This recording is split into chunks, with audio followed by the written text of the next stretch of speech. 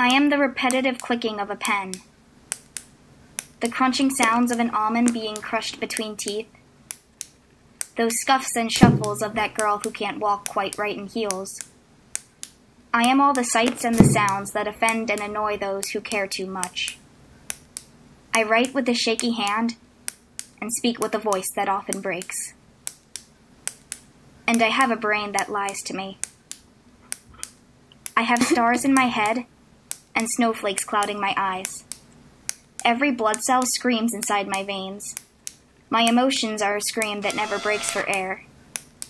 And I'm still haunted by the screams of others. Why can't you do anything right? Reality is a joke. A fucking illusion. I dig under my skin to find the truth, but all I do is bleed. When I call out for help, I only choke on wrongly articulated thoughts from the past.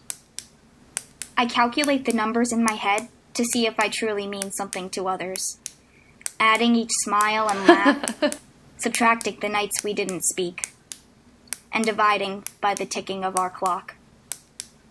But I'm no good at math. I feed off scraps of love, digesting compliments of those who only like me, but will never truly know me. But plastic can only sustain me so well.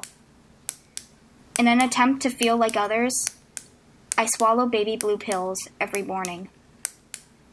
And lies. I love you. Upon the hour.